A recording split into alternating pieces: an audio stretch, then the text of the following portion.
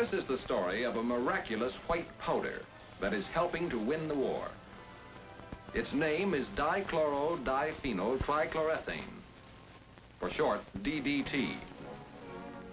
It may one day prove our greatest weapon towards victory over an enemy more murderous even than the fascist. Against disease. Time was when disease conditions in other lands didn't concern us much. The Black Death, bubonic plague of India, the Orient, Africa, periodically sweeping through the crowded millions, transmitted from the rat to the human by the flea. Typhus, common to nearly every densely populated city on Earth. Explosive epidemics wiping out almost entire populations, transported by the louse. Malaria, scourge of the tropics, carried by the Anopheles mosquito. And the many filth diseases that can be borne by flies, including the dread cholera.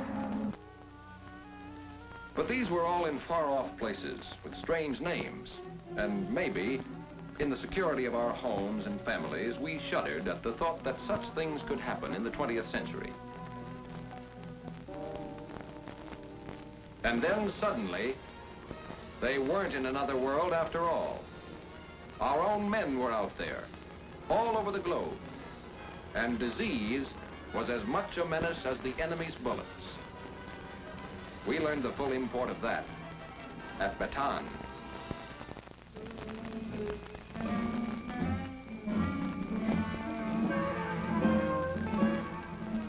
Of our 36,000 troops left in the last days of Bataan, 20,000 were out on their feet or down with malaria.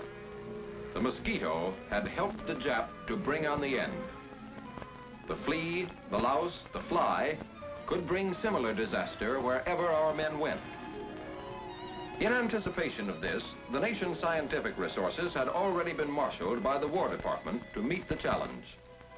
Something new must be found to fight the menace of the disease-bearing insect, to take the place of insecticides no longer available because of the war. Through the National Research Council, this United States Department of Agriculture laboratory at Orlando, Florida, was one of the several places in which the work was centered. It was the job of this laboratory to raise the healthiest, sturdiest specimens of the common disease-bearing insects, and then to find the means of killing them. Hundreds of insecticides were tried out here, developed from materials sent in from all parts of the world. Some were fairly effective, even good. Compounds and solutions that dropped a mosquito in midair, could stun a louse, quickly dispatch a fly or a flea. But something better was needed, something that would kill all 4 insects and could be produced in the enormous quantities needed. If possible, something that might continue to kill, for a few hours anyway, or better, a few days after application. November 16, 1942, was the day that brought in a new insecticide sample from Switzerland. An accompanying letter gave some of the details. One feature sounded particularly interesting, if a little unbelievable. That was the claim that after a single application in a barn, this insecticide had continued to kill flies for a month thereafter. But scientists were accustomed to hearing exaggerated claims. The new material was given a code number and started along the testing routine. First, an elementary test against lice. A solution of the material is placed in a beaker, and the lice are added.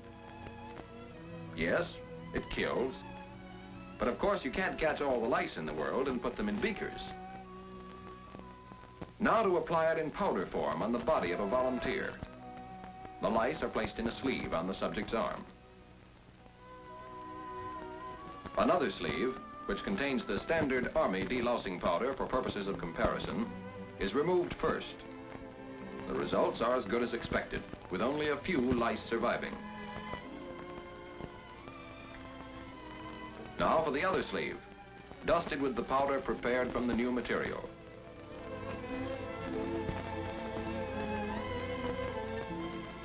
Results: every last louse dead. A fuller test. More volunteers harboring lice wear suits of underwear dusted with the new material. Results. Again, every louse dead. The new material, then, is already an important discovery. A better louse powder than any now in use. But how good is it against the other vicious three? The mosquito, the flea, the fly. First, is it adaptable? Readily solvent for use in solution form? Yes. Kerosene, diesel oil, even fuel and crankcase oil dissolve it easily. That's promising. It's easy to get these materials in the field. An emulsion is readily prepared with both fresh and salt water. It has shown really remarkable qualities for dispersion and suspension in every medium tested. Very valuable if its killing properties in these agents prove out. Its action against the common pest mosquito is excellent. Dissolved in fuel oil, 1/10 of a pound per acre is enough to kill every mosquito in the area. But it's the Anopheles mosquito that carries malaria. What about that? A little stronger dosage is needed, but it's still amazingly potent. This is a find. In dust form, it has many advantages over the old standby Paris green against the malaria-carrying Anopheles. The laboratory scientists now know the material is good. Very good. That's definite. And now, what if that information that came in the letter with it, about still killing, weeks after the first application, in a testing chamber, just a box with a glass cover, a light spray of the material in 5% emulsion was applied. Then the scientists waited 48 hours. At the end of that time, flies were put in the box. Big, healthy flies. In 5 minutes, they were in violent convulsions. In a little while, they'll all be dead. Check. Mosquitoes next, the malaria kind. They didn't last as long as the flies, and another day had gone by. The spray was a day older. Cockroaches the next day, sure death. And 6 days after the original spraying, lice were put in. The lethal effects of the insecticide hadn't weakened an appreciable amount. And this was not the end of its fantastic strength. 14 months later, 1 year and 2 months after that original spray, without a drop being added, the new insecticide was still killing all comers almost as quickly as on the first day. Another thing, clothing impregnated with an emulsion of the substance was still killing lice after the clothing had been thoroughly laundered, from 6 to 8 times. Science had come on its greatest weapon against the insect killer, an incredible new weapon against disease. The War Department was quick to put the new substance into use in the field under the abbreviated name DDT. But let a medical officer tell you how effective it has proved.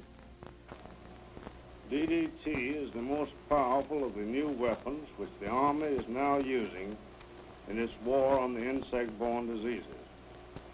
The development of this weapon affords a spectacular example of the effective way in which all of the scientific agencies of this country have cooperated with the medical departments of the armed forces. Because we are armed with DDT, we no longer fear typhus fever. This chemical affords protection to American soldiers against the mosquitoes that carry malaria, yellow fever, dengue, and filariasis, and against the ever-present flies that spread certain filth diseases. DDT is now being used by the Army in all of our tropical theaters.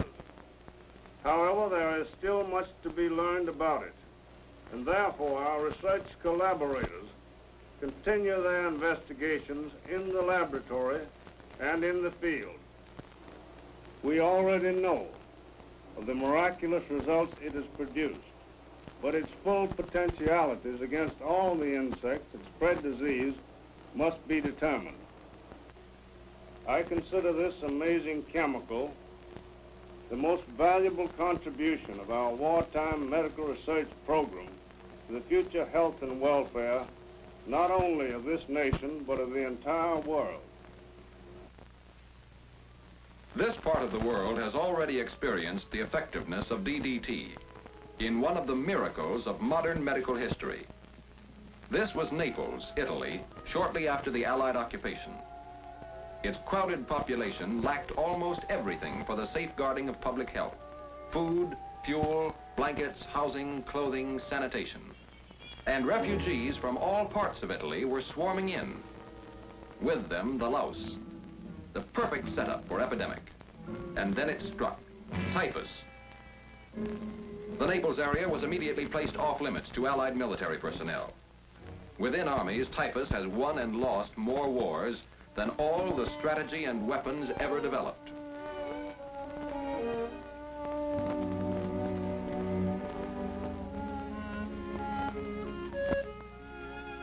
But for the jammed civilian population of Naples, there seemed little hope.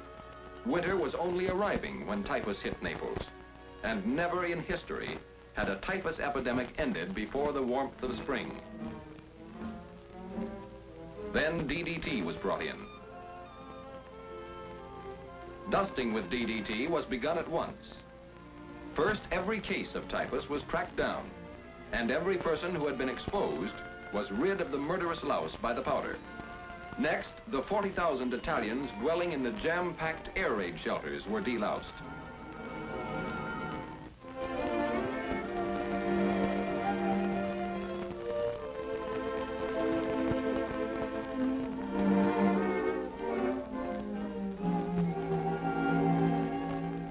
Finally, 43 DDT stations were set up throughout the city, and the entire remaining population was dusted. In January, when the large-scale dusting started, 60 new cases of typhus a day were being reported. Another month and it might well have been 600 or 6,000 cases a day.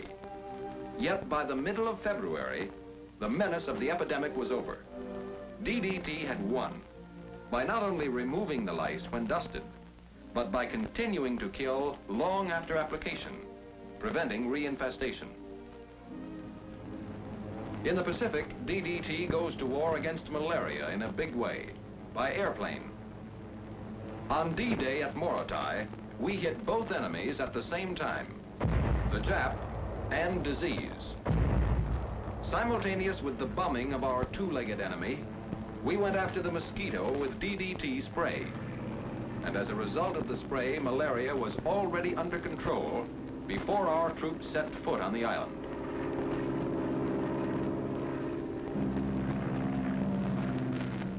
The Japanese did not live long enough to enjoy the island rid of mosquitoes by DDT. Yes, today DDT is necessarily a military weapon. We're turning it out by the thousands of tons, but every ounce is needed for the war effort.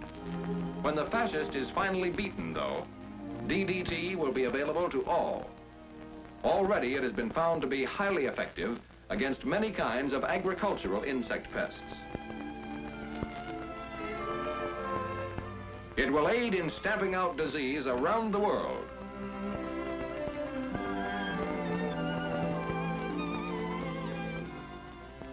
And the homecoming of the healthiest army in military history will be in no small part due to DDT, our great new weapon for war today and peace tomorrow.